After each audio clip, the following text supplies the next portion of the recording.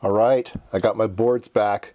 They came out great. Thanks again to PCBWay, who gave me an award. I am the Partner of the Year. Woohoo! So thanks again to PCBWay for supporting the channel. They're really great. They give me anything I want. Really great service. And then you guys buying boards that I have on my share section helps me out. So we will put together some boards. Now these are going to be pretty scary boards because of the little tiny part. You can't even probably see it even if I zoom down. Yeah, that little part there that is the digital capacitor. It's 2 millimeters by 2 millimeters, 12 pins, and the pin spacing is, the pitch is 0.5 millimeter. So yeah, pretty tiny little part. So I'm hoping, having the solder stencil and everything, I can successfully complete these boards. So we'll give it a try. But yeah, the boards look out good. You know, every once in a while just try a different color. I still like green though. I probably should just stick with green, but I've decided to make this one red. Yeah, got IMSAI dog approved. And again, we have a microprocessor and an OLED display that goes on top of that. And then the filter will be above that. So it's looking good. And again, it's a 0.8 millimeter board to make the impedance correct. All right. All right, well, that was nerve-wracking loading these boards.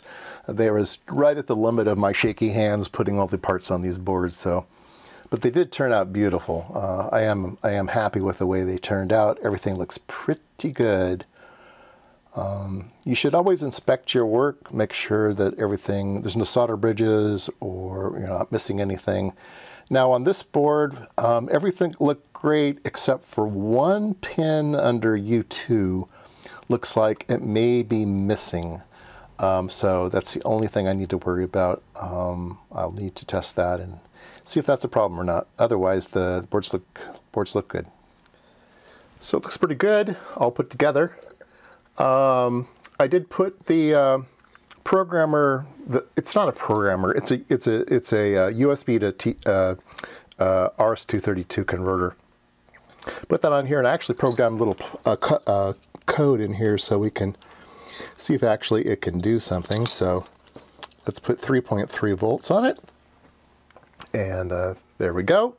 So that's running a little program, and it can zero out with the button stuff. So anyway, all of the digital stuff is working. What we have to worry about now is the analog section working. Now the way that this filter works is it's a bandpass filter where it should work all by itself, but you can introduce additional capacitance using these little digital caps, okay? But we should be able to, let me turn the spectrum analyzer on and let it warm up. We should be able to trace this thing out and see if it actually is a filter. So at least we know we have a starting point. We shouldn't need any power. I would imagine the capacitors would kind of just not be there if there's no power applied, but I might be wrong. Give it a try. Maybe we can power it up and see if it's any difference when you power it up or you don't have it powered up. I think to use these things, you just have to write a 6-bit word to each device to set some type of capacitance level. So I have a spectrum analyzer, input, output, tracking generator. And so let's take a look. Let's see, frequency, we want to stop at, say, 300 megahertz. 300 megahertz, there we go.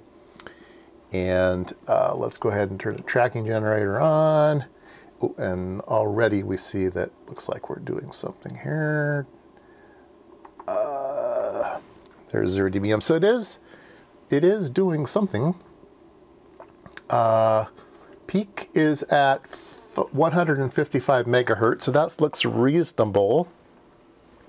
So it is acting like a filter. Let me put the power on it. See if it's doing anything different. Ah, it is. It does change shape, and if I take the power off, it goes back down. All right. So we'll leave the power attached here. We'll do a peak again. Next peak, there we go. 153. Wait a minute. Let me do peak here. Let's turn these off here. Marker, sorry about the stupid dryer. There we go. Peak. Peak's at 166 now, so it kind of bent it over. I have a weird looking thing, but anyway, it's not programmed.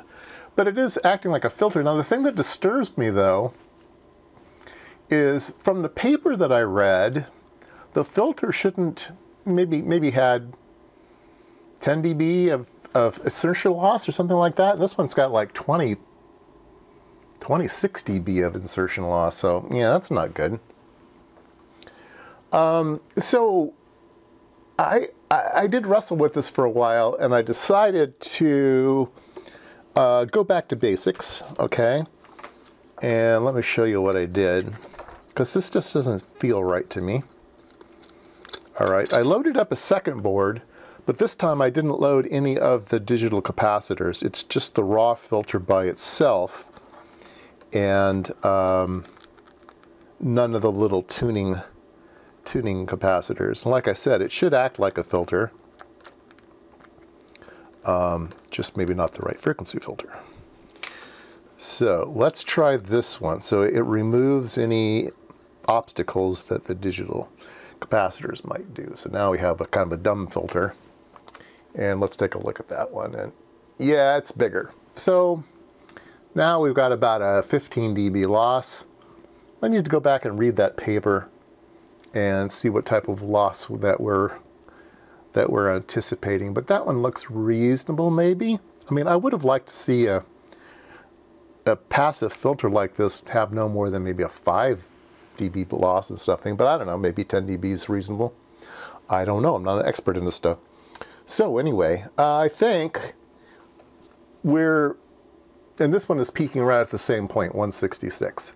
I think we can start trying to program the capacitors.